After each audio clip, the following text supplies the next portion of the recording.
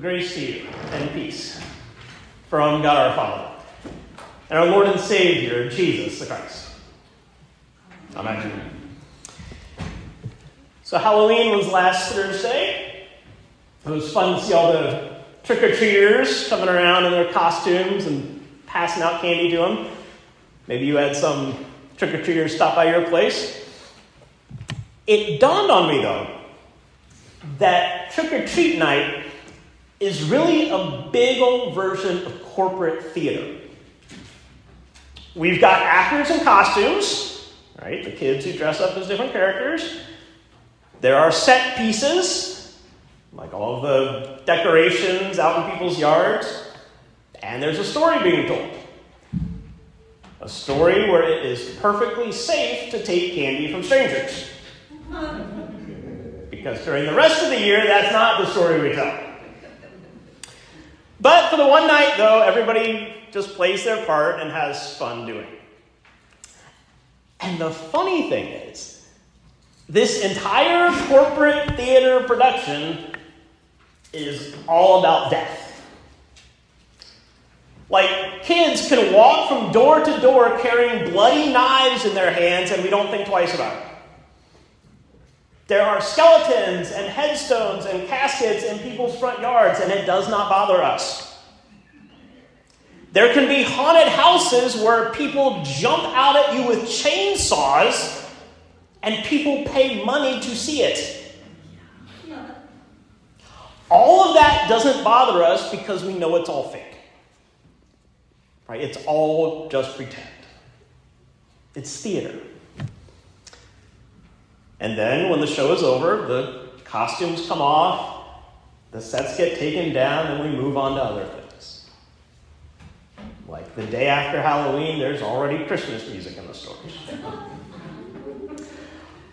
But for a while, though, we treat death as if it's pretend. In our heads, of course, we know that death is not pretend. We know that death is real. But usually when we hear about the reality of it, it's from some news story where death happened to somebody else somewhere else. Like, think about all the hurricanes that hit Florida recently, all the devastation that they caused. Right, yes, it's sad hearing about stuff like that and hearing about people dying, but we've become kind of numb to those stories. We'll just scroll past them and go back to watching funny cat videos. But then there are times that death is not pretend. And it does not happen to somebody else, somewhere else. There are times that you are not numb to death because it happens in your life. And the reality of death hits you. And it hits you hard. Someone you love actually died.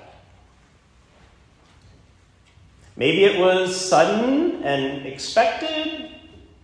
Maybe it was unexpected. Maybe it was a long period of suffering. Maybe it was something else, right? There's all kinds of situations. But whatever the case may be, the person you love is no longer with you. And that hurts. You can't easily pack that pain away like Halloween decorations. You can't take that grief off like taking off a Halloween costume. When death happens for you, other people may feel sad for you and try to console you. But for them, this is still a death that happened to somebody else. But since they're close to you, they will express genuine concern. But in most cases, that lasts for about a week. That's long enough for them to hear the news of the death, express their condolences, send some flowers, come to the funeral, maybe bring you a casserole, and that's it.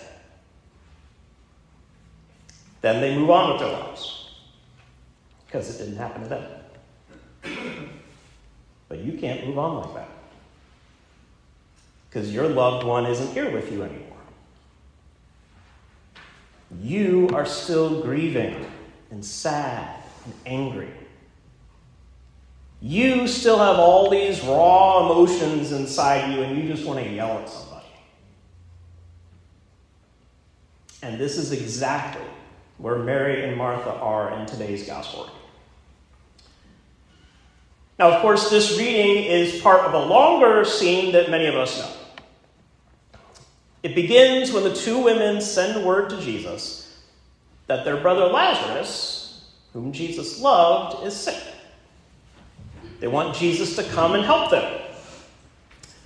But Jesus doesn't go right away, which seems really strange, right? I mean, if you heard that a good friend of yours was sick and dying, you would probably go out to see them right away. Or if you got word from the hospice nurse that your loved one had only hours left, you would drop what you're doing and head over there to say your goodbyes. But Jesus doesn't do that. He waits a few days. When he does finally show up, Lazarus is dead and buried. And so Martha, full of all of these raw emotions, she just lets into him. Lord, if you had been here, my brother would not have died. I can imagine her yelling that at him. I can imagine her wanting to shake Jesus or just slap him, right? She is angry. And that's okay. When a loved one dies, you are allowed to be angry and yell at Jesus. You are allowed to complain and cry and grieve. Jesus can handle it. Go ahead and dump all your emotions on him. In fact, Mary does the same thing later. She even yells the exact same line. Lord, if you had been here, my brother would not have died. These two women blame Jesus for Lazarus' death. If he had been here, he could have prevented this. Maybe you feel the same way about the death of your loved one. If Jesus had been here, he could have stopped this. If he had intervened, then you wouldn't have an empty seat at your dinner table right now. If he had done something, then your loved one would still be alive. Right, this is not pretend death. This is not death happening to somebody else somewhere else. This is real death, and it's happening in your life. And this is why we so easily connect with these sisters. Because we understand their anger and their pain and their grief. Right? This is reality. This is what happens. But then the story takes a turn. And I think we stop relating to it. Because something happens that doesn't seem like reality. Jesus goes to Lazarus' tomb, calls to him, and Lazarus comes out, wrapped up in all those burial clothes.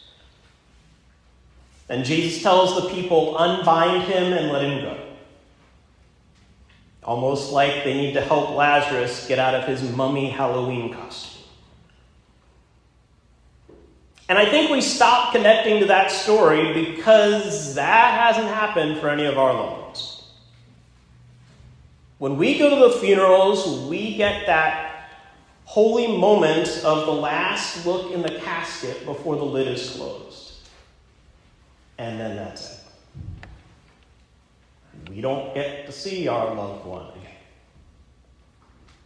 They don't come back out. And so in hearing this story, part of us thinks, well, good for Mary and Martha, but what about me? Why didn't Jesus bring my loved one back? Well, because Jesus never promised us immortality, but he does promise us resurrection. Think of it this way.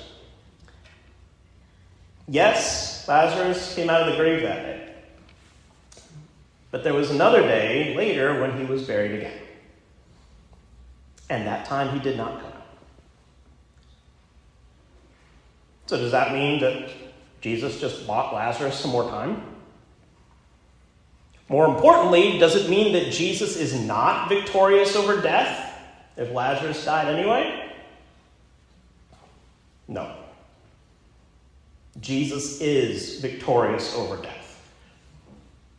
We just need to look closer to see how.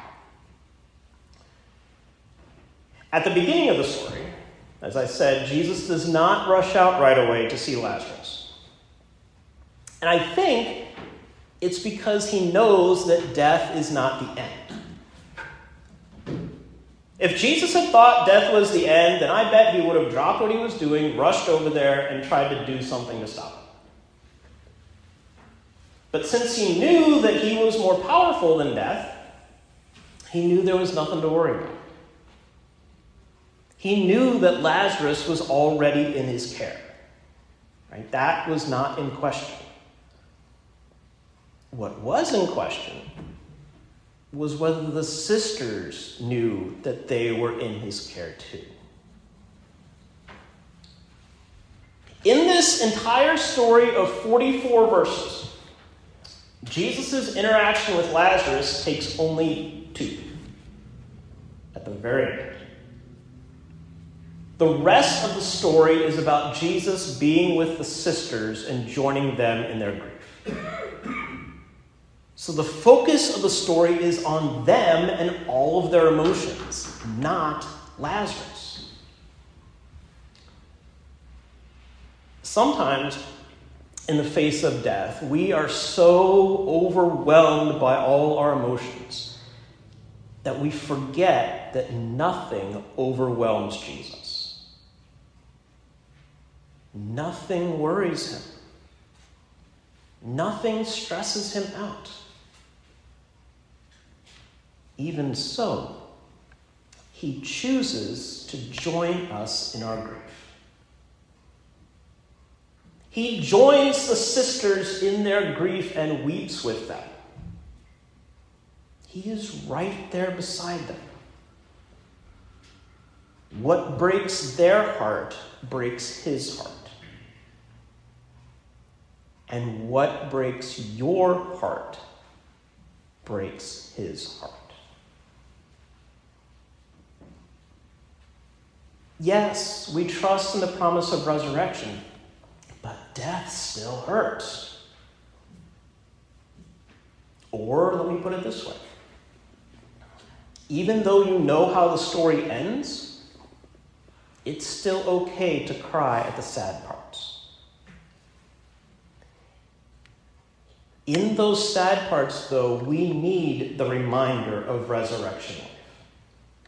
We need the reminder that death is not the end. And so Jesus provides that. Earlier in this story, before he got to Lazarus' grave, he was talking with Martha and said, I am the resurrection and the life. Those who believe in me, even though they die, will live. And everyone who lives and believes in me will never die. Do you believe this? Notice, he did not ask, did Lazarus believe this? If Lazarus believed in me, then I'll bring him back to life. If not, well, then tough luck. No. Jesus asked, do you, Martha, believe this? Jesus was reminding Martha that he gives new life to her too.